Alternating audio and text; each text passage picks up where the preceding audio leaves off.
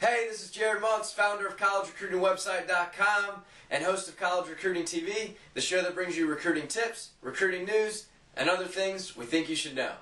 In the news recently are 3 Georgia high school football players.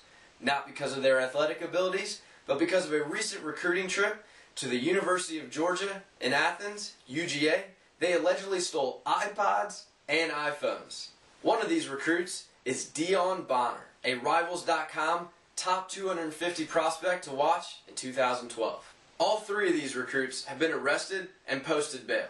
Remember, they are innocent until proven guilty. However, according to an Atlanta.sbnation.com report, on the day of the incident, Dion Bonner posted on his Twitter account, which has since been taken down, a tweet that said, "Want to sell this iPod? It's an extra." As comical and as sad as this story is, it's inspired the title for this week's College Recruiting TV episode.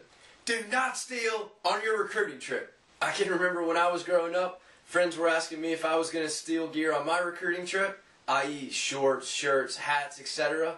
I hear people talking about recruits doing that all the time. Listen, when you go on a visit, you're going on a business trip, not as some crazy obsessed fan who wants a stinky, game-worn Auburn Cam Newton undershirt. You're better than that. Don't be that person. Hold yourself accountable. Be responsible. And don't even think about taking a shirt. You're not taking, you are stealing. If you steal a shirt, that says a lot about your character.